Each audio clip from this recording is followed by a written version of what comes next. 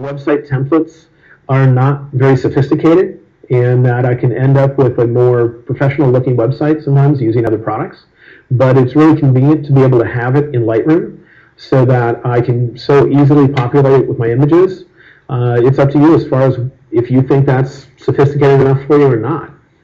But it's nice having it available at least.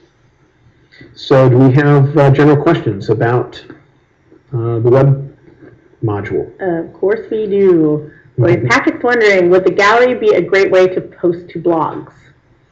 To blogs, not usually necessarily, because the HTML files it's going to generate are rather complicated, and also in here there's not a lot of provision for text, and so at least on my blog I use blogging software. I use something called WordPress, which is designed for making blogs, and then I'll use Lightroom and simply export my images at a predetermined size that I think is good for my blog.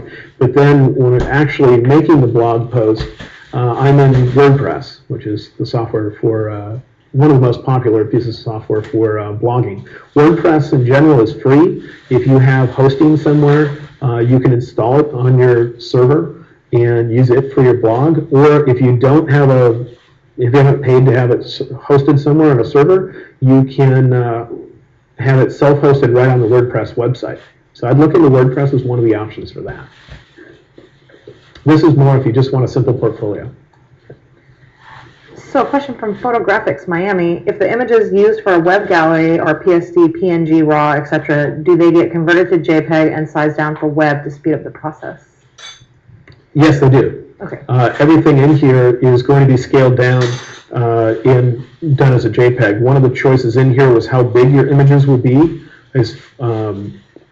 and that is going to control how much it's scaled down, which is this setting right here, image pages.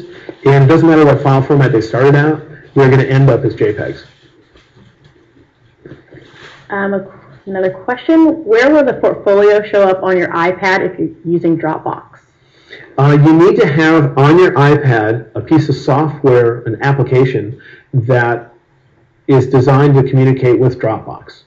And the one that I use, I believe, is called Minimal Folio, although there's a small chance it's called Minimal Portfolio, but I think it's Minimal Folio. The icon for it is black, and I think has a simplistic arrow pointing up, if you happen to see that one. Within that app, if you go into the preferences, you can say sync with Dropbox. When you tell it to do that, it'll create a folder on Dropbox called Minimal Folio, and anything you put in that folder will show up within that software. If you put in folders, subfolders in there, those will be different galleries within that app. Although you do need to tell it to sync with Dropbox. It's not going to do it interactively. Like, it's not the moment I put a photo on Dropbox that it's on my iPad. It's that I can tap on an icon and say sync with Dropbox, and it would go look for new images. And I would say it's an okay portfolio app. There's a lot of things I wish it could do, and a lot of things I wish they would change as far as making it more simple and all that. But it's the one that I found that works and syncs with Dropbox nicely, so I've stuck with it. Yeah. Okay, question from Adriana Lopez. How do you arrange the photos so you can do them in the order you want in the web gallery? Create a collection first. Drag your photos into that collection. So I might have a collection called Iceland. Drag the photos you want to use into that particular collection. And when you're in the library module in Lightroom, you can view the contents of that collection and drag your pictures around so that you can determine the order before you even head into here. And then they're going to respect that order once you get into this gallery. Okay. Any others? Okay. So in general, that's what I wanted to talk about in this particular session. We still have time left over, though. I think we're supposed to break at 1 o'clock. We've got about 15 minutes. So I have a little special sheet here that tells me what I haven't covered in Lightroom. And there's some random features that we just haven't had a chance to cover that I thought would be good to talk about. You know how we've organized a lot of things into collections?